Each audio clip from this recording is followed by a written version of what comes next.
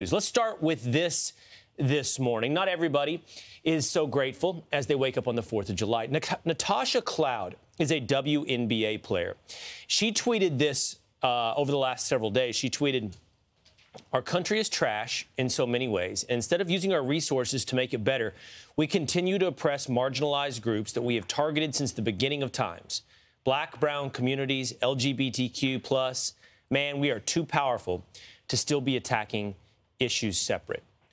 Now, Natasha Cloud tweeted that, and I have to be honest with you both, my reaction to this wasn't outrage, it wasn't anger, it was truly just sadness. I don't often have that emotion as my initial reaction, but it is sadness. I know, Rachel, you and I hung out together for just a moment last night. We were on TV, and I was telling you a personal story about some people who have a very rough go of it in this country. Yes. And there are people who have very difficult circumstances in this country, but there are people in difficult circumstances in every corner of the globe.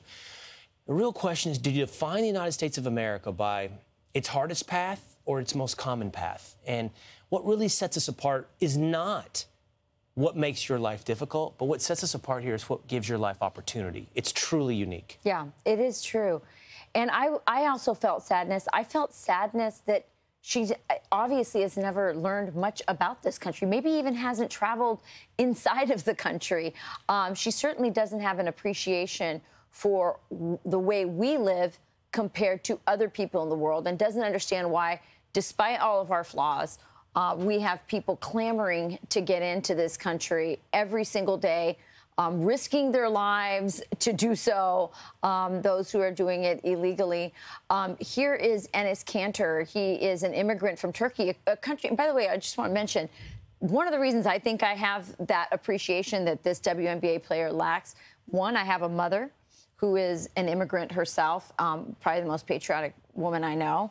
And two, I have had the experience as a military brat of living abroad, including in Enes Kanter's original country of Turkey, where I did witness what it was like to not live with the freedoms that we have here. Here's Enes.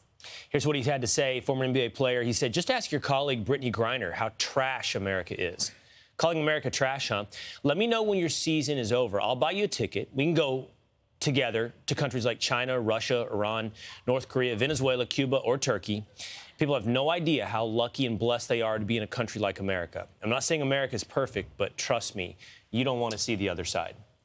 Yeah, you know, I guess I'm glad that you all are so empathetic that you felt sad. I didn't feel sad. I couldn't help but laugh at the stupidity of everything she had to say. I went through and read all of her tweets. And first of all, I mean, I'm pretty sure she has a college education. It's just not relevant or evident in what she has to say.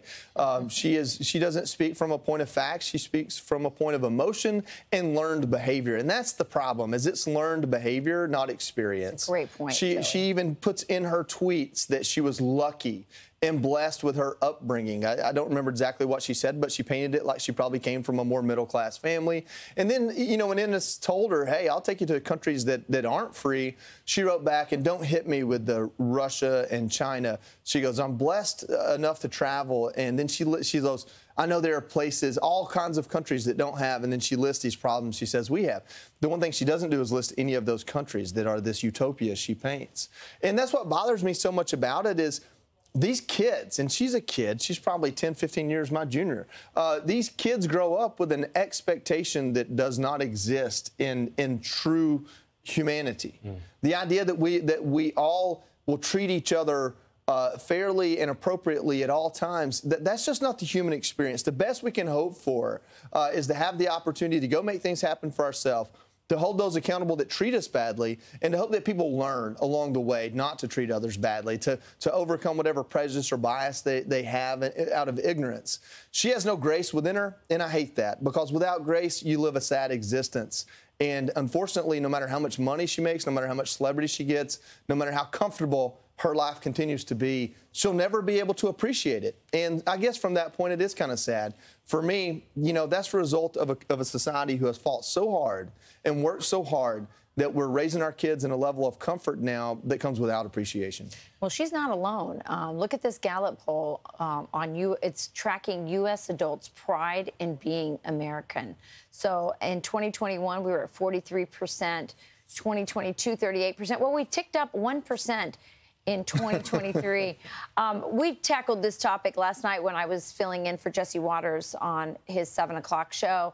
And I interviewed Vivek Ramaswamy, and both of us came to the conclusion that the education system was at the heart of this. Here's what he had to say. When young people no longer learn the rights that they even have in this country, most young people couldn't really enumerate what they have in the Bill of Rights now. Then when you take those rights away, they don't know what they've lost.